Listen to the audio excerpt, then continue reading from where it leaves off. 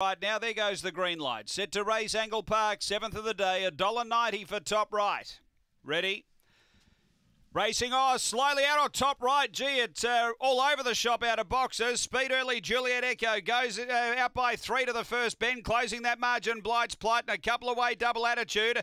Behind those, You Rascal Girl. Then Ready Red behind those, Joe's Gold. And as much as a greyhound can do a rodeo exhibition, that was it from top right. They're off the back. Juliet Echo by a length. Blight's Plight. 4 away, Double Attitude on the turn. Juliet Echo is clear. Blight's Plight 2 lengths away, and Juliet Echo beats Blight's Plight. Third home, Double Attitude. Then You Rascal Girl. Next, Ready Red, top right, and back at the tail end would have been Joe's Gold. The run here is around 30 and 50. Well, after race number 7, Juliet Echo, the late male, she gets the result here. Number 4, for first, Juliet Echo, Michael Stewart. Second going to 1, Blight's Plight for Tony Henriksen, and third to 5, Double Attitude for Harrison Trengove. Numbers are 4, 1, 5, 6 fourth after race number 7 here at Angle Park.